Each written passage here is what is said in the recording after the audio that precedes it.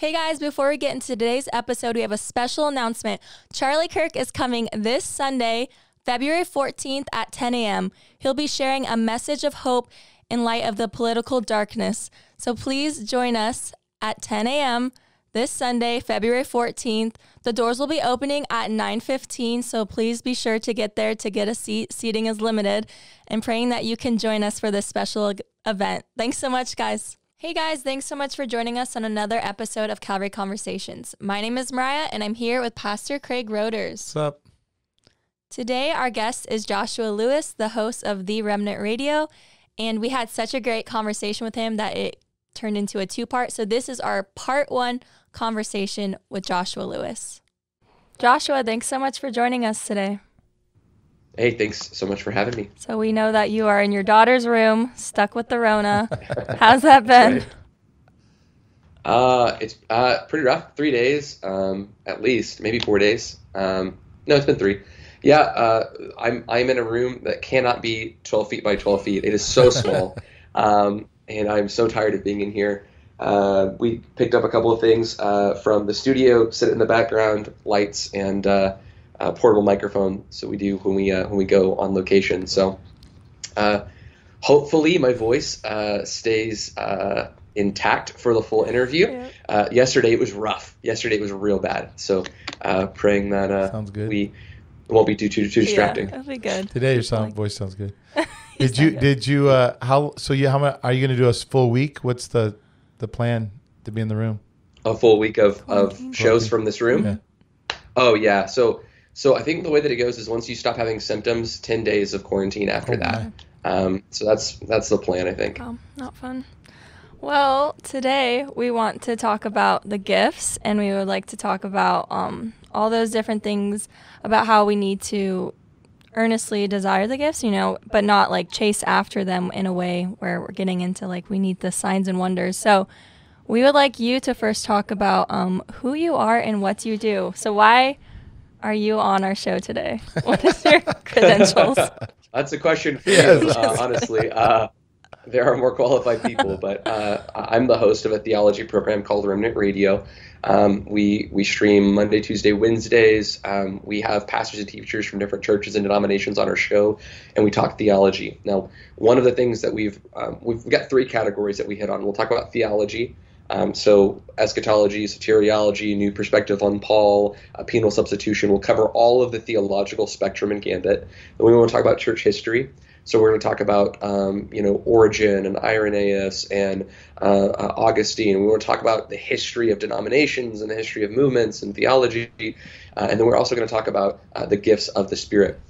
The reason we wanted to do this is because a lot of the spaces that were talking theology online, especially on YouTube, were cessationist platforms, and we have much love for our cessationist brothers. We think that they're godly, that they're saved, that they love the Lord.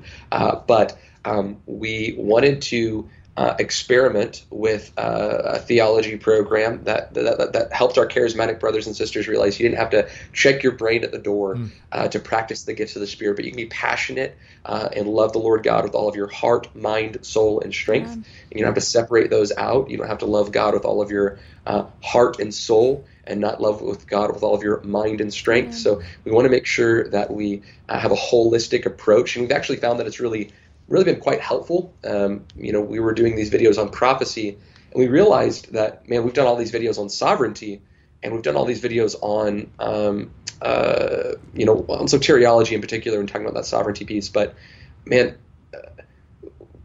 what you know about other areas of theology really affects prophecy, right? It really affects your view of the gifts of the Spirit, and the claims that you're going to actually make about God. Based off of how you practice prophecy, it's actually really interwoven together. So we think it's important that we don't just have conversations about the gifts, but we have conversations about theology proper.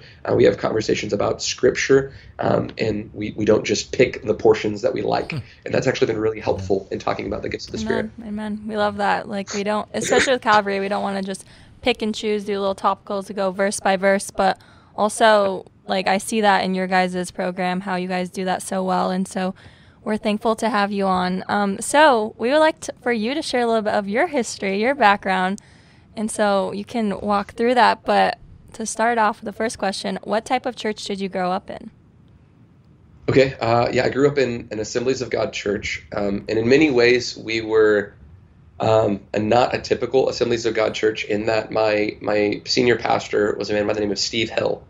So I grew up at Heartland World Ministries Church at 6300 North Beltline in Irving, Texas. I was very involved in that church. Yeah. So Steve, many of you will know that are watching from the Brownsville Revival. John Kilpatrick pastored a church in Brownsville, around Pensacola, Florida. And Steve, on 1995, a Father's Day, showed up at Brownsville, Pensacola, preached a sermon, and the power of God was present. Many came to the Lord, and there was some manifestations that took place there that hadn't been happening prior. And that was the day that they said that revival began. And for the next 5 years, I want to say it was like 1.4 million people went through Brownsville. People who were planting churches around the world, people who were doing evangelism around the world. There was, for all intents and purposes, a great move of God. Lots and lots of people got saved from that movement. Dr. Michael Brown, that many people know today as kind of one of the charismatic guys who's wearing a seatbelt, right? Who's trying to be careful with the gifts. He came out of that movement. Steve moved to Dallas, Fort Worth. Colleyville is, I think, where the first church was planted. And then we moved to there in Irving. I was discipled in that church from the time I was around. I get this number wrong all the time. Like, my mom was like, no, you weren't 12. So maybe I was like 14. So I said 12 to 21, but recently she's like, you weren't 12. So I think it was 14 to 21. It's my teen years for sure. And so I was there. Probably the most impactful time in my Christian walk was there. I was discipled. Once I graduated high school, I went to the internship program that they had with the youth program. I was discipled by Daniel Norris, the youth pastor there at the church. And I still to this day speak with Daniel. I called him just yesterday, actually, working on a project, someone who had got healed in one of our services. I was like, hey, do you have video footage of this? Because I would like to talk about it and show it. So like, we're actually still friends and have a good relationship still to this day. So now there would be, I think the question is asking like, hey, what kind of church did you grow up in? As it was an Assemblies church. In many regards, we were like the Assemblies. In many regards, we weren't, because when you have a name like Steve Hill, you can kind of just do what you want, and the denomination is just proud to have you on their team, right? So we didn't really go to the youth camps. We actually did our own youth camp. We didn't really participate in any of the like fine arts or any of the other things that like typical Assemblies churches do.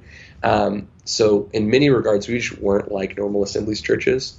And because of his name, we did attract quite a few in the prophetic and charismatic community. So like, I would say that the church as a whole, I wouldn't define Heartland as hyper charismatic, but they did have relationships with people who would come in that I would classify as hyper charismatic. It was a very unique experience. A lot of things I learned that I liked, and a lot of things I learned that I didn't. Still honestly processing through a lot of that today still. But did you experience the Browns? Because I remember Browns Revival had a lot of the holy laughter. I remember when what's his name was his name Brown? Was it Brown? Who was the guy who would walk around kind of stoic, kind of a bigger guy like me? I want to say that was Rodney Howard Brown, and I think Rodney Howard Brown was in Toronto, if I'm not mistaken. I don't know that he. I thought he was in Florida too. Huh. He might have visited, but he wasn't one of the main speakers. Okay. I don't think laughter was a marker. And again, I don't quote me on this. I think it might have been present, but it wasn't like a regular marker there at Brownsville. Slain in the Spirit was a big deal at Brownsville, but the biggest marker of Brownsville. I mean, these videotapes. You can just watch the videotapes. Altar calls at Brownsville. Steve would just give. I mean, Steve Hill could read the ingredients off of a cereal box and then do an altar call, and people would get saved. I mean, there was just like. And I know people are listening to that going, that's not how people get saved, Josh. Like they have to repent of their sin. Like I know, it was an illustration. Yeah. Okay. No, we know we used to say, you could say someone's lights were on in the parking lot at Grace Chapel where I was in Tucson, and people would get saved. So it was kind of like the hippie the Jesus movement, and anyone, that just, you give it. Like I remember Raul Reese once said during the Jesus movement, he was speaking for Greg Laurie, and he said, he goes, you know what? I don't have time to do an altar call at the end. My message is too long, so I'm just going to do it now. And like 300 kids came forward just without even any preaching. Well, that's kind of, Brownsville was just marked by repentance of sin and faith in Christ. So you can make all kinds of claims about people being slain, but you can't listen to a single sermon of Brownsville and not hear the gospel, that you're a sinner, that you're lost, you're in need of a savior, and you need to repent for your sins. And you can say, man, this was out of order, that was wrong. And I might agree with you in some of those areas, but the marker of what was being preached was faith and repentance, which is actually what's caused it to be very difficult for me to process a lot of the manifestations that I saw, because the manifestations at Heartland, Steve got sick. He died of cancer, but he got sick after pastoring, I want to say for like 6 years or 7 years, something like that. So he left, and then the church was kind of like being collectively pastored by a bunch of guys, and no one really knew who was in charge, or at least that's what it felt like. And there was just a lot of things that just happened. And there was in particular conferences where, people were on the floor and wailing and screaming. And I was 17, 18 going, do I have to be the one? Like, is it me? Like, am I doing this? So I go up into people's ear and be like, hey, stop screaming. You're being a distraction. And they would stop. Oddly enough, right? It's like the Holy Spirit wasn't making them do that. It's like it was just someone being fleshy, and you're like, hey, man, I love you. I really believe God's touching you, but you're distracting from what God's doing over here. You got to stop. And they would stop. Joshua, so wait, did you ever get this is what I used to get when I was at a Foursquare Church when the Toronto was heading in about 93, 94. And I would tell people when this one guy was barking, and I told him to stop. I was the assistant pastor. And he says, "You're quenching the spirit, brother." Did you ever get that one, or were people pretty respectful? Oh, most of the time, because again, I'm a young guy. Like, there was a person on the floor. They didn't even know who I was. They didn't see my face. I'm like whispering in their ear, like, "Hey, can you please stop? Like, you're being a distraction." Like they didn't know if I was a pastor. They had no clue who I was. So yeah, yes, Lord. They didn't know who it was. I'm the voice of God. Stop. No, I was really, though there were things that made me uncomfortable, like physically uncomfortable, that I would see, I was not very vocal. I had one conversation with my mentor, with Daniel, and I was just like, why is that a move? Like that girl, she fell over, she shook violently, and then we know that she took, I can't tell some of these stories without giving out too much detail. With them going straight back into a lifestyle of sin and rampant sin at that, right? Like committing horrible, heinous acts, right? Young men, weeks later after, falling to the ground, shaking violently, practicing sexual immorality, like really, really bad stuff. And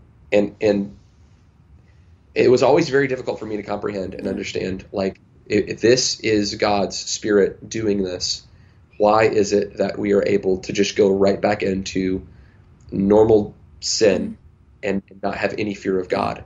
That was always very hard for me to comprehend. And to this day, I have a hard problem with it because the gospel was preached, right? So I have a hard time thinking that a demon was touching people because it's only by the Spirit of the Lord that we cry that Jesus is Lord, that Jesus is Christ.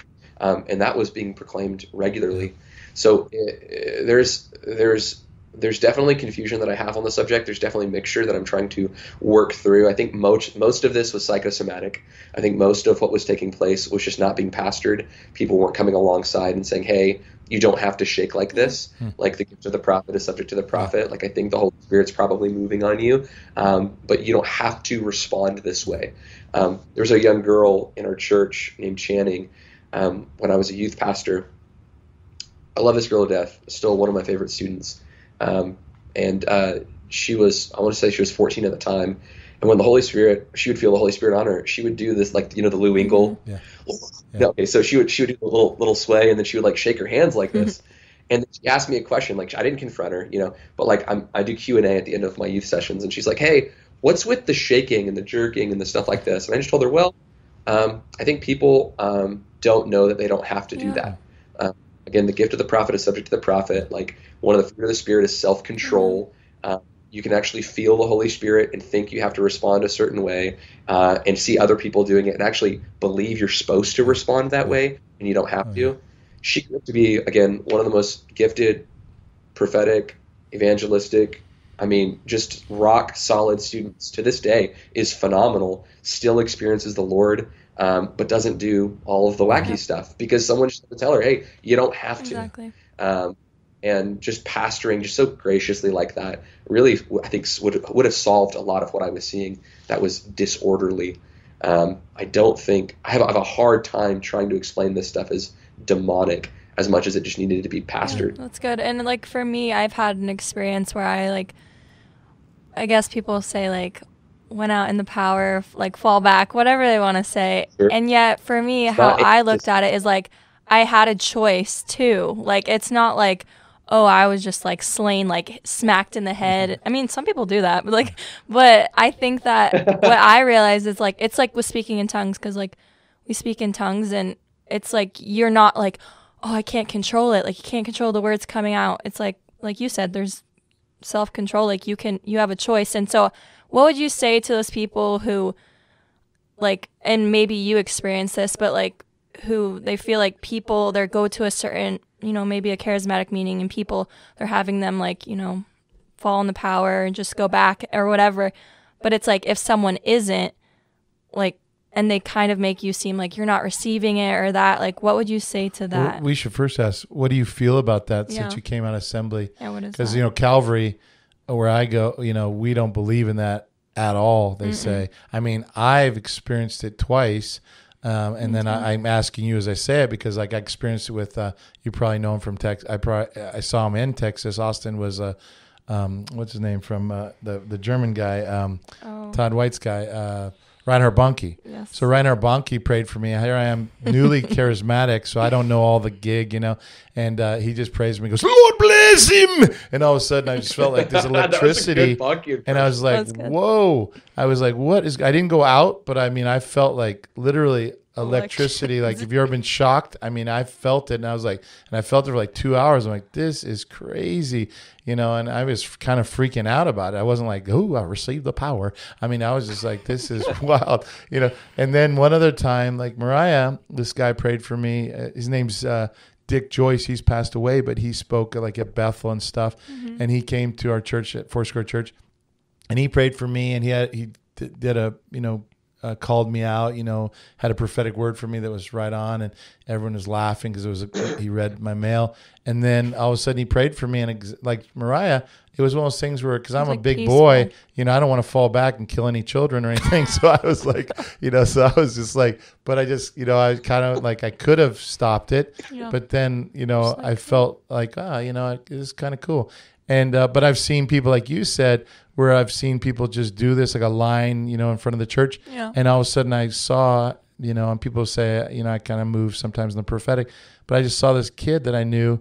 I was a youth pastor, and I said, bro, you went out and that wasn't the Lord. You just did it, and he said, yeah, you're right, others. Man. So what's your, since you've kind of gone the full gamut, what's your perspective? And I like to say it, I call it going out under the power, because I don't know who wants to really be slain in the Spirit. I don't really want to be slain, I don't need that. But, I don't like the verbiage of I like, because I think I asked God once, I said, God, what is this thing? What's the purpose? If it has any purpose, what is it? And I feel like the Lord spoke to me that it's kind of like getting in a jacuzzi. When you get in a jacuzzi at first, you're you feel like your flesh is going to burn off sometimes. And it's kind of like when God kind of reveals himself, it sort of overwhelms people. And that's kind of the way I look at it. It's when you really do have the presence of God, kind of like when Solomon dedicated the temple, it's kind of whoa. Or when Isaiah saw the Lord, he fell like a dead man. Or when John sees the Lord in Revelation 1, and people say, what? But it's where you're just kind of overwhelmed by the glory of God. And it's not that he slams you into a wall like some people, but it's just where you kind of go, wow. You kind of like, if you remember video games or the pinball games where you could shake it real hard, it would tilt and it would stop playing. It's kind of like that, where you're kind of like a fainting goat, but it's anyway, so what do you think of that? So you're going I think it's all demonic. You're crazy. No, no, I've got a video on Slain in the Spirit with my friend Matthew Escovel on our channel that people can get a longer explanation for this. But I would just, in summation, I would say that there is a biblical precedent in the Old Testament for the presence of God filling an atmosphere, or filling a space in such a tangible way that people are unable to stand. So that's what I call it, right? Like I was just unable to stand. I don't call it slain in the Spirit. I don't say the Holy Spirit knocked me over. Like I just I didn't fall. I just couldn't stand anymore. Exactly. Just kind of overwhelmed by the presence of God. Yeah. So the Spirit filled the temple. Moses, when he anointed everything and set it in its right place, it's actually a tabernacle. And then the Spirit filled that place. Solomon is one that you mentioned. And in both accounts, the people were not able to stand in that place. And we're the temple of the Lord now in that regard, and the Spirit dwells in us. And I have no problem, especially with the laying on of hands, because we see that through Scripture, at least in the book of Acts, that the Spirit is administered by the apostles to the people in Samaria through the laying on of hands. Have you received yet the Holy Spirit? So it seems as if that a point of contact is acceptable for the Holy Spirit to minister. Now, if the Holy Spirit ministers to a person through laying on of hands and they happen to fall, I have no biblical reason to say that that is unbiblical, since there is precedent for the Holy Spirit moving and people not being able to stand. That being said, am I going to then create a movement where I'm going to teach and train people how to fall and how to get caught and like all this? I don't know that that's necessary. Again, it does seem to lend itself to a psychosomatic, where we tell people, hey guys, I'm preaching the sermon, but I want to let you know, you come up after the sermon, I'm going to lay my hands on you. When I touch you, the power of God's going to hit you. We just keep telling them over unless and you over, resist it. Something's going to happen. I'll put my hands on you. And then the people that don't like fall, just receive it. They just like sway you, and they put your hand on you. They just kind of sway you and just, receive it. And they put their leg behind your knees. Push your back. Yeah, I mean, I've heard all kinds of I had a guy, but promise you, Joshua, that literally hit my head all the way back to the back of the church to where, probably it was a big church, and it was like 300 feet at least, 400 feet. And I said to him, "You hit me one more time, I'm hitting you back. I mean, this is ridiculous. I'm not going out. It was just like that's what I would tell people to do. That's crazy. If you're dealing with someone who is trying to push you over, you can honestly have someone who doesn't realize what's happening. They've just prayed for 300 people, and they're not being careful with how they're placing their hands on people. And you can say, hey, in the moment, once they're praying for you, like if their hand is on you and it feels heavy, just ask them verbally, could you please not push so hard, or could you please not whatever? And it's totally possible that they're not aware. We want to have humble hearts and not assume that everyone's trying to manipulate you and what's going on. But I'll tell you what, that'll straighten someone up real quick, whether it's on accident or on purpose. If you're very vocal about it in that moment, there's people around, and they can hear you say, "Oh, please don't push me." They'll stop. Because there are people. There are people who they've got no problem, but I've had some wacky experiences, guys. Yeah, me too. There've been some times that I was walking really close with the Lord for a season, and you're not walking close now. I go up to Bible, not like that. I don't know. I would spend like 6 to 8 hours in prayer a day, just ridiculous amounts of time in prayer. So when I say no, I just yes, absolutely no. I don't have that kind of time. I got a family. Exactly. When you're young and single, you could do anything. A job. Yeah. So I would go up, wake up at 4 a.m., go to my church and pray for hours and hours. And there were times that I would walk into a room and there would be people who would fall over. And like I got nothing. I've got no category for that. Yeah. There's nothing in me. There's no holiness or piety in myself. I've got nothing. I'm an empty, weak, sinful man. But I've seen the Holy Spirit do things that I can't explain. And I think that we don't need to create systems and create modes and create these theological structures to where we're trying to make these things normative. Yeah. Right? We can just say, hey, the Holy Spirit did something, and we're okay with that. And when things get out of hand, when things begin to become a distraction from the gospel. They start pointing people to an individual who has the slain in the spirit anointing or the whatever anointing, and gets your eyes off of Christ. And hey, the big revivalist is coming in and he's going to give us all an impartation. And we're really excited about this guy, and we're not excited about Christ and him crucified and the sin that he's removed from us. Then it's a distraction. Which is why I don't talk about this stuff on my channel frequently, because I don't want to use my experiences in my past as a way to, wow, that sounds really cool. I want to pursue that thing that he got, which I don't even walk in that, like there was just something that the Lord did in my life. I'm thrilled that the Lord did it in my life, but like, I don't want even that experience to distract me from the cross.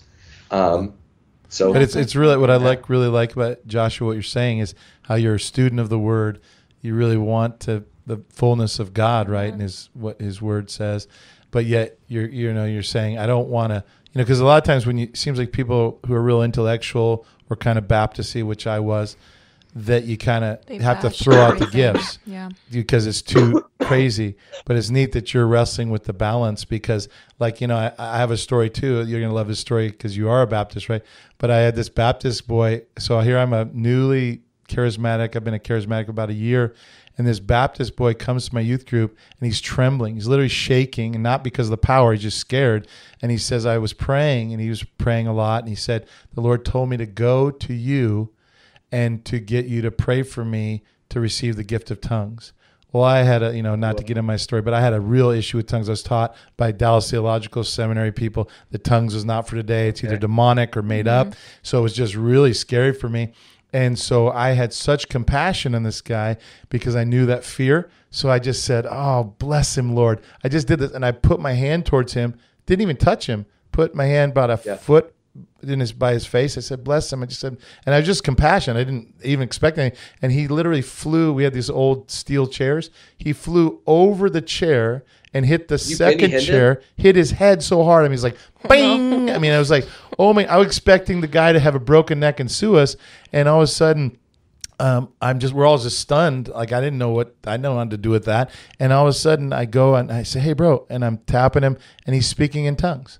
So, I mean, and I didn't go, I knew when I laid my hands in the air. I mean, I was just as shocked and freaked out as he was. And he spoke in tongues, and then he just left. I never saw the guy again. It was the craziest thing. Yeah. And so, like you said, I don't know what to do that. And I never have done that since. I don't have a, chair flipping anointing, but you kind of go, I mean, my friends were looking at me like, whoa, dude. But it was, and I've probably prayed for in my 39 years of ministry, probably maybe 4 people have done something kind of like that. And, but it just sort of, it wasn't, I had no idea it was going to happen. It just God. And so it is. I mean, I didn't go on the road saying I have I'm going to send you flying a foot in the air, what I mean? So anyway. And that's the danger, right? The danger is that we have received the testimony of Jesus from Christ to the apostles, from the apostles to the church. And we have received the faith that has been passed down to the saints.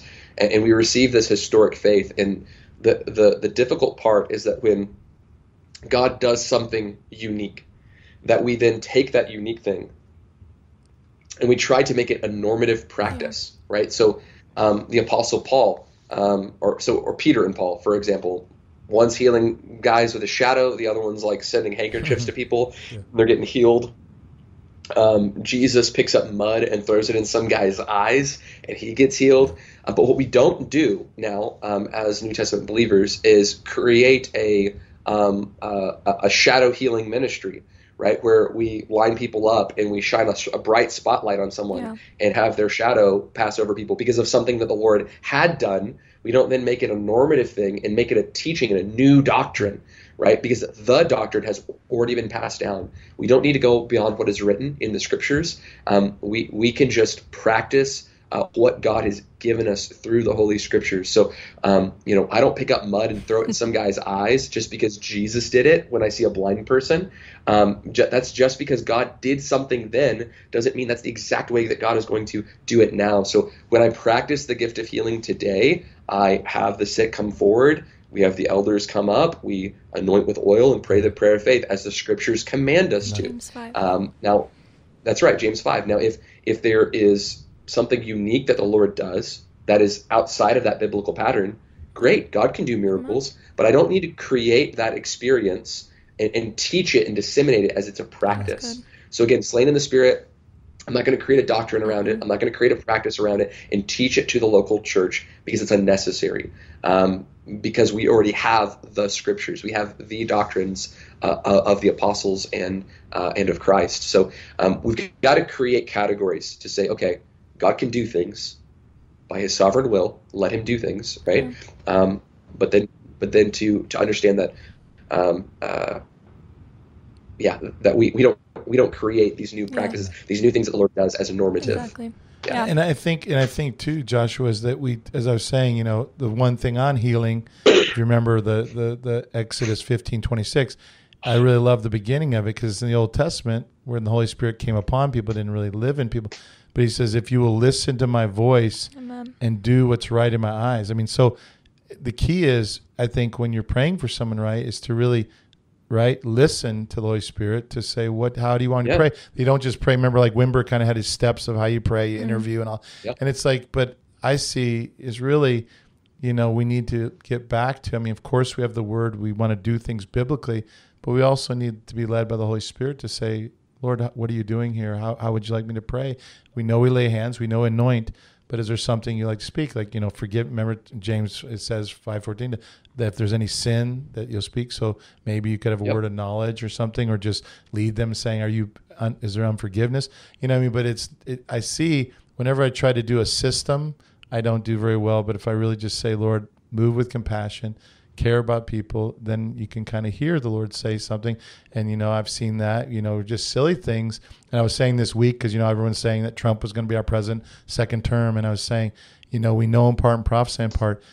In what Deuteronomy 18, if someone is a prophet, what they say will come true. If it doesn't come true, guess what? They did not move in the authority of the Lord. So I love the prophets now. Well, the stars weren't aligned right, and you didn't have enough faith. It's like, bro, if it was God, it would happen. It didn't happen. So guess what? You missed it. It was more wishful thinking than a prophetic word. And so anyway, but that's what I see as trying, because as Calvary, we kind of word, and we've gone more away from the gifts. Yep. But I'm really seeing that when God is moved supernaturally natural is when I'm really led by the Spirit according to the word. You know what I mean? And I can flow in that. And we need that because, like you said, when there's a system or we create a culture of, as I lay my hands on you, you will feel the fire. That's not really. No. We also don't want to create a piety and laity system that looks like the Roman Catholic Church, where we have the leaders who have access to God and they have to come to us to get to God. That's dangerous and scary. So I would really want to push against that as well. That we create some kind of hierarchy. That the gifts only go with us, or some kind of hierarchical system. Some kind of class system that says, hey, you've really got access to God, but I don't. So I've got to come to you to get the stuff. We got to be careful of a lot of that. Yeah, and I've seen a lot of young adults in our church who have left a certain church and denomination because that very thing was happening. They were making them feel like if you don't speak in tongues, if you don't fall out in the power and all that, slain in the Spirit, then you can't be in ministry. Something's wrong with you. And they've been really disillusioned and they think it's God. So then they kind of stop talking to God. They're not intimate with the Lord, and they're not praying as much, and they're not going to church. And so that's why it was cool when we were able to talk to them and explain all these things. That's not saying, because then they see the abuse of it and then they don't want to use it at all. They're just freaked out and they're upset. And so what we tell them is I like this Paul Washer video I was sending to my friends, and he was talking about, he's like, my Baptist brothers, he's like, just because someone does something strange doesn't mean that if it's not against the word of God and contradicting, we can't just throw it out. And he was just explaining how we need to be, my dad was saying, we need to be led by the Holy Spirit.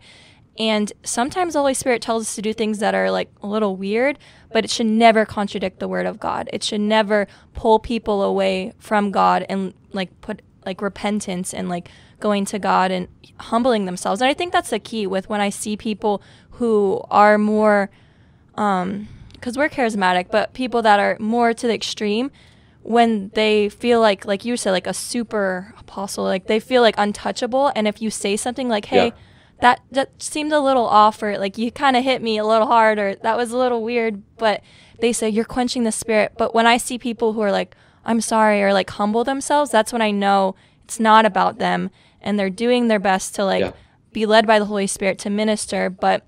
And that's what I would say to people. It's like, we believe that, we believe like speaking in tongues is for today with interpretation. We believe like prophecy, word of knowledge, all these things like in 1 Corinthians 14, decently in order. But that's what I would like you to share. Like, how did you kind of get into then more of the balance, or what is now your views of, the gifts or prophecy, even like in tongues? What is your view on that today? Okay, well, sorry, I said a lot, so I don't even know if you. Yeah, I can. Because I got COVID. No, I got it. With the conversation that we just had about experiences turning into normative practices, all came to a head for me when I was traveling with my buddy. So, at 20, I became a youth pastor at a church in St. Elmo, Illinois. At 21, I married. My buddy Jake in Illinois, he's a senior pastor, decides to move down to Texas to do evangelism, and I moved with him. So I resigned as the youth pastor, and we did evangelism for 3 years together. And while we were here, there was a church that we went to. I won't mention the name of the church, but while we're there, all the ushers are I guess they're called deacons there, but they're all covered in red suits, right? They all have red suits on. They're all matching. I'm like, okay, that's odd, but whatever. We got red suits, so you know who the deacons are. I go, okay, cool. And then we go in, we sit down, and during worship, there's these high priestesses who are got like flag waving, and they're dressed like high priestesses. I know what the articles of clothing look like, and that kind of threw me off. I didn't really like it all that much, but I was like, okay, it's part of their culture, right?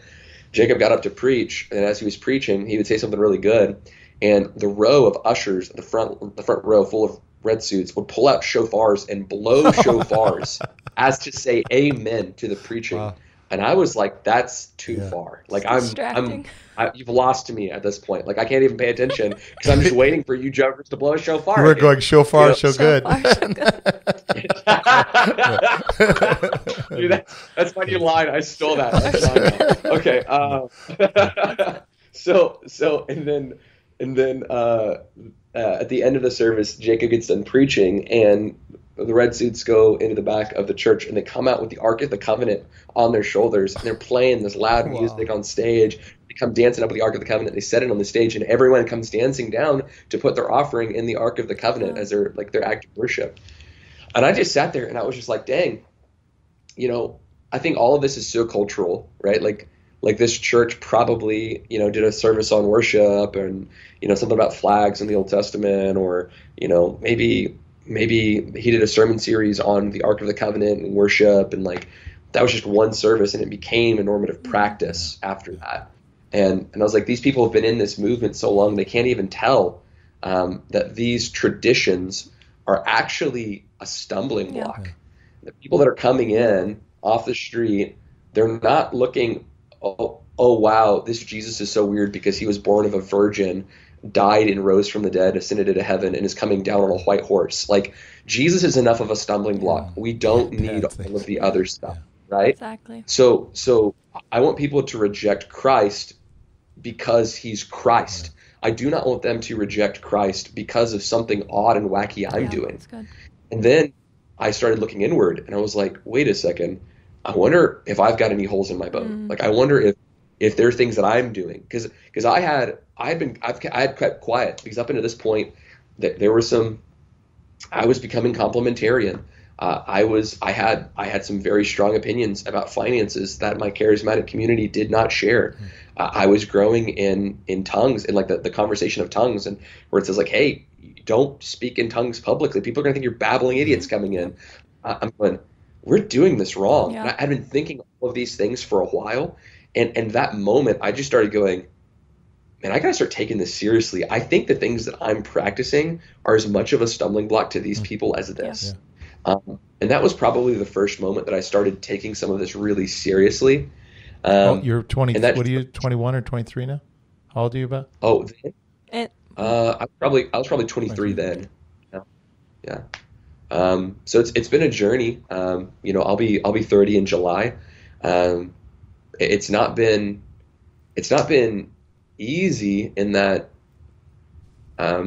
It's left me homeless. Have a lot of your Assembly God friends kind of been frustrated with you, or have they been pretty respectful? Well, I was never ordained in the assemblies, because even in Bible school, I had a professor who, a Bible school, I was in a non-accredited like internship program basically, and while I was there, one of the teachers there, he'd been in the assemblies for a long time, really pushed back against initial physical evidence. He would say, hey, it can be an evidence, but it's not the evidence. And he still believed in like second blessing, but it wasn't like it's signed by tongues. And he taught us that. That really probably was that little I don't know, that prick that just kind of like it would nag at me. I was like, wait, if we're wrong about this, are we wrong about other things? It was actually really good for me to think critically about my movement and critically about the denomination as a whole. Frankly, the Assemblies of God is a phenomenal denomination as far as I'm concerned, like paper. Each church is run differently. So some churches are wackadoodles, but some churches are like super sound and orthodox. But as like on paper, they're an orthodox, they're not hyper charismatic. They're a phenomenal denomination. I disagree with initial physical evidence. I disagree probably with second blessing. I disagree with pre-trib rapture. But in the grand scheme of things, like everything else of the 16 fundamentals, like that's 3 of their 16 that I can't get down with. But I think the rest of them are pretty solid. I mean, it's very orthodox stuff. So, we had the church that I went to in Illinois wasn't Assemblies. So when we moved down, my wife attended Christ for the Nations Institute for 1 semester, and we decided it wasn't for us. But we were just exposed to like that hyper charismatic community there, and it was just so not interested. It's really I don't know how else to say it. I was just like, this just isn't for me. I had adopted a 14-year-old around that time, and me and Rose were sitting in a service. And this guy was preaching a sermon, and I literally removed Rose from the service. Like I looked over at her and she looked at me like, is this right? And I was like, let's get out of here. Like she hadn't been for like a couple of weeks, and I was like, you're not listening to this garbage. Like let's leave. And which wasn't, I don't think I've ever done that before, where I was in a service and I was just like, no, this is too far. We got to go. Yeah. And you have to be careful, especially if you're with like younger children or stuff, because they can easily be deceived. Hey guys, thanks so much for joining us on Calvary Conversations. Some resources I would like to share with you guys is Understanding Spiritual Gifts by Sam Storms and Practicing the Power. You guys can purchase these on Amazon, and these are good resources if you guys are wanting to know the balance and what it means to be a cessationist and continuationist, but understanding the balance that we need the Holy Spirit and the Word of God. So if you haven't already, please make sure to like, subscribe, and share this video. If you would like to listen to us, wherever you get your podcast, just type in Calvary Conversations. Also, make sure to follow us on Instagram at Calvary Conversations to check out our behind the scenes. And if you would like to order our new merch, our t-shirts, that you can go down below in the description and order that. Thanks so much, guys, and God bless. Hey guys, thanks again for watching this episode with Joshua Lewis. Again, don't forget to join us this Sunday, February 14th at 10 a.m. as Charlie KIRK is coming to speak at our church. You can look down in the description below for our website to check out the location. Hope to see you guys there.